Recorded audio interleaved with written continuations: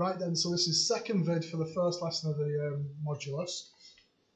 It's got stuff about combinations. This box appears in quite a few packs as a reminder because the transformations and translations and stretches and reflections come up every so often all over the show. So if the numbers are outside the brackets, I do the 3 before the 5. If the numbers are inside the brackets, I do the 5 before the 3. There. So I can change the numbering of that actually. I'll put it as a 1 and a 2 again. A 1 and a 2. Because it'll confuse you if I put it together. There. So you just got to remember that. So if it's on the outside, just kind of follow your bid mass, bod mass, whatever you want to call it. So if it's for both, you do inside first before outside. Right, let's have a look then. So, right, so we've done these as well like this, haven't we, with this graph. Let's start off with the modulus of x. So y equals the modulus of x. That's what I'm starting with. So that's my most basic model, modulus of x. At 0 there. I'm going to do, if I work on the bit on the inside first, I've got that translation to do. So I've got a translation of 1, 0. So that gives me the modulus of x minus 1. So that's going 1 to the right. So that's going to be a 1. If I put y is 0 in for x minus 1, I'm going to get a 1 out there. That's okay. Then the next one, so I'm going to do the 3 next. So I'm going to have 3 lots of the modulus of x minus 1. So that's going to be my stretch.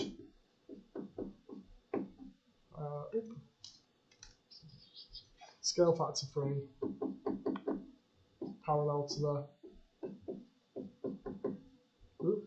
the y axis.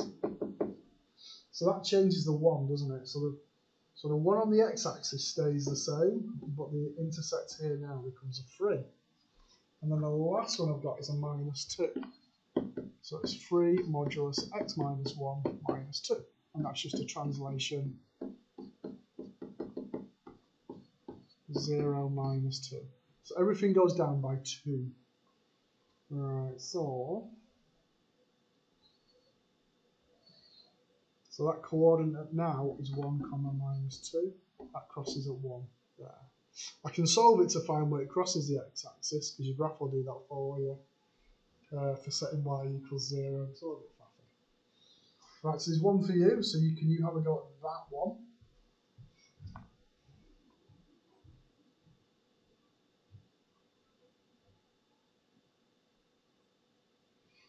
So remember, just pause the vid and have a go, see what you get out.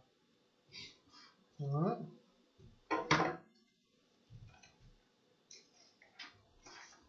So another one on the other side. So this is one where you've got a random letter that you don't know. So it starts off with the modulus of x.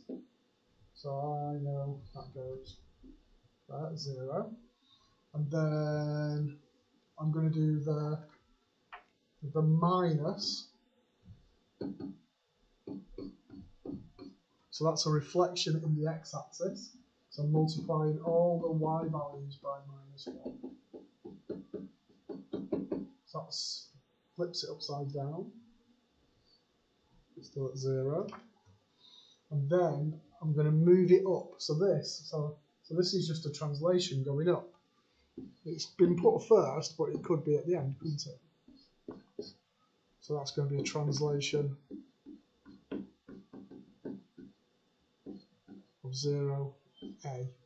So it goes up to a. There we go. You could try and solve this equal to 0. What would you have? It would just be plus or minus a, wouldn't it? There. If you set y to 0. Have I got this one? We'll do both. We'll do about how to solve modulus soon. There you go.